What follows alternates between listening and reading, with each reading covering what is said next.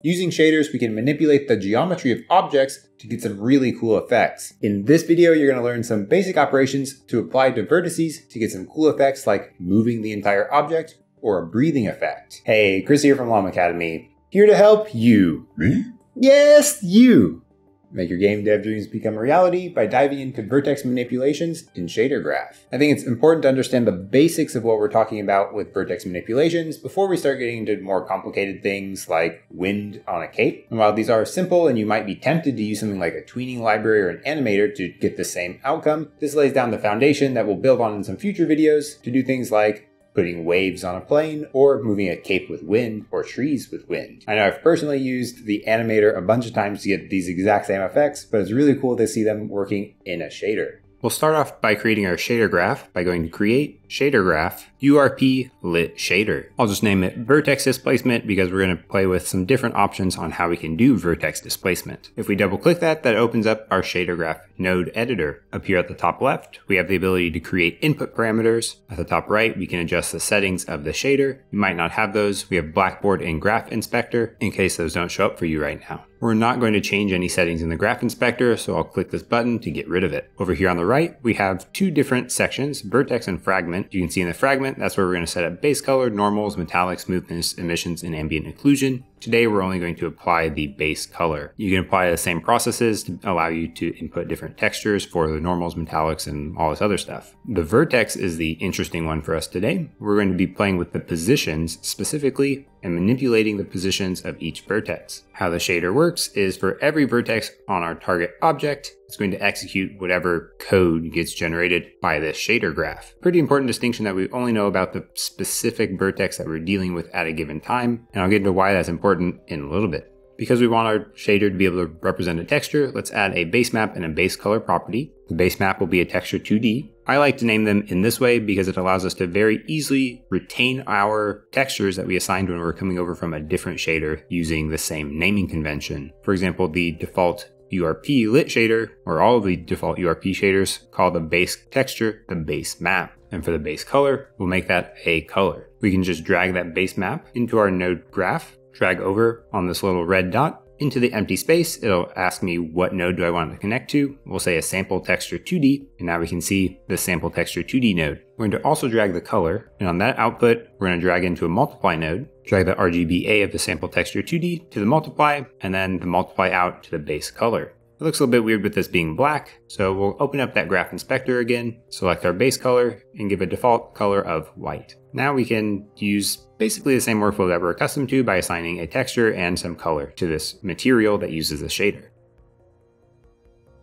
You'll see this sphere, cube, and cone thing already have a testing material using the Universal Render Pipeline lit shader. I'll change them over to using the ShaderGraph's Vertex Displacement, which is the shader we just created.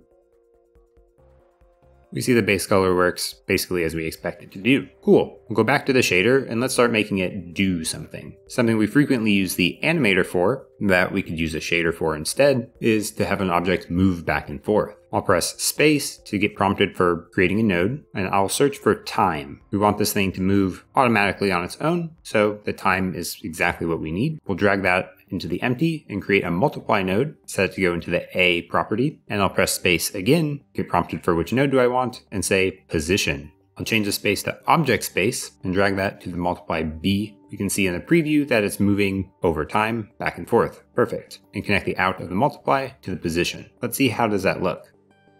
So that didn't move our object, instead it's like scaling it up and down. Why does that happen? Over here, we have multiple space options for the position, and remember that this is calculated for every vertex on our object. So every vertex, what we're doing is multiplying its current position by a value from -1 to 1. So that makes kind of sense that it would go down to be completely invisible, become inside out, and then go back to its original state. Probably instead, we want to just add the position to our current position. That looks much better. We're getting it to move around. But this shader isn't very customizable because now all of our objects will only move this way. We can't change the direction or how fast they do this. If we want to do that, let's create some new inputs. We'll make a vector3 movement direction. And we'll multiply the movement direction by the sine time.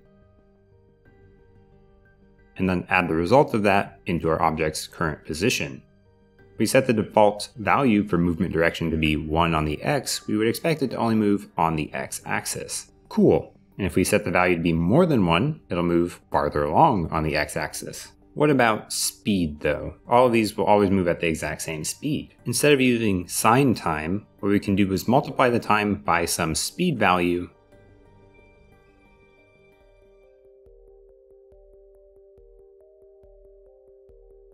and then input that into the sine function. The reason that we get this kind of back and forth movement is any value you ever pass into the sine function will always give you a value between -1 and 1. That's some trigonometry you maybe forgot about in your math classes. I'll set the speed to be 1 by default, and then let's take a look at how it looks. Right now, it looks the exact same as we saw before, which is expected, but we can now increase the speed. Cool. We can also change the direction, and they start moving in all kinds of different directions. Great. Just for fun, let's take a look at the space. We have object view, world, tangent, absolute world. In most cases, if we're trying to manipulate a particular object, we're going to want to use the object space because we want to move it relative to itself, but potentially you might want to move something around in the world. That doesn't exactly give you the result we want unless we're actually at the origin. Why is that? Because we're taking the vertex position in world space and moving it around some based on the time and movement direction. We really want to move the object relative to where it currently is. You can kind of think of this as the same as using the local position and the position properties on a transform. Let's leave this shader alone and create a new one where we can play around with a little bit different options. Instead of creating a new one from scratch, I'm going to save this vertex displacement as, and save it as vertex displacement 2. That's a cool trick if you want to keep your shader or use it as a base for a new shader. Let's remove the movement direction. We'll keep our time multiplied by speed into a sine function, and then let's multiply by the normal.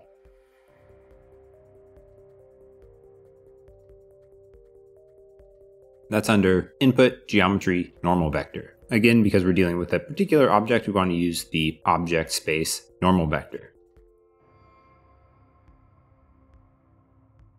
We'll then add in this multiplied amount to our current object's position and map that back to the vertex position outputs. And a normal is just a vector pointing out from the face of this plane. We'll change our shader to this new vertex displacement.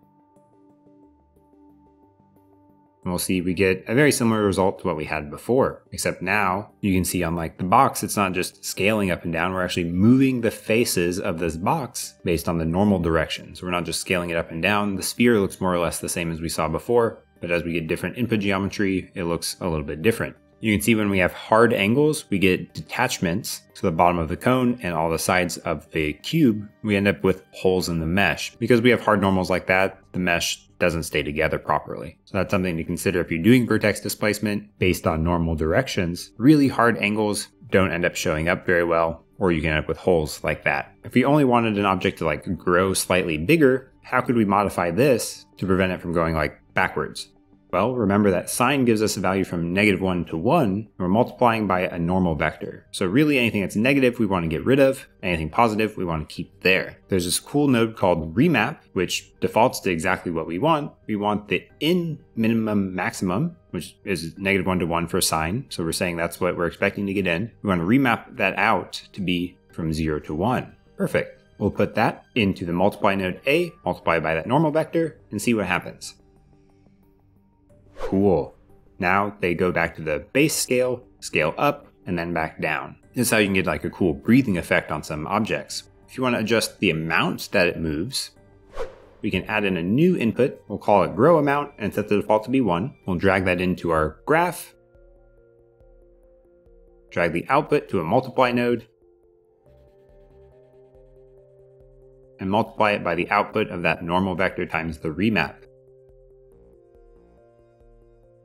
In our scene right now, it looks the same, but we can increase the grow amount to 2. Everything gets much bigger. And of course, we can still play with the speed. So you can get a nice little subtle movement here. It's important to note that when we're doing vertex manipulation like this, the base object position needs to still be within camera. Otherwise it gets cold because of the frustum. If it's not in view of the camera doesn't render it. that kind of culling. So if you're doing very large displacements on small objects, you may have run into some weird scenarios where that object doesn't get rendered. I encourage you to take what you've learned here today and use it to apply new cool effects with vertex manipulation. I think that's the best way to get a better understanding of the basics that we've covered today. This should be a really good foundation for you to be able to jump in and do things like applying vertex manipulations based on textures or noise. If you want to see more cool tutorials like this, and maybe even applying wind to our fire cape, make sure you've liked and subscribed to stay up to date when those videos come out. And if you want to support this channel, you can go to patreon.com/LlamAcademy, get your name up here on the screen, or just click join or super thanks right here on YouTube. Get a shout out to the awesome tier and some other cool perks too. At the awesome tier, there's Gerald Anderson, Autumn K, Matt Parkin, Ivan, Rulin, Iphiopolis, and Fernando. And at the tremendous tier, there's Bruno Bozic. And at the phenomenal tier, there's Andrew Bowen. Thank you all for your support. I'm so incredibly grateful.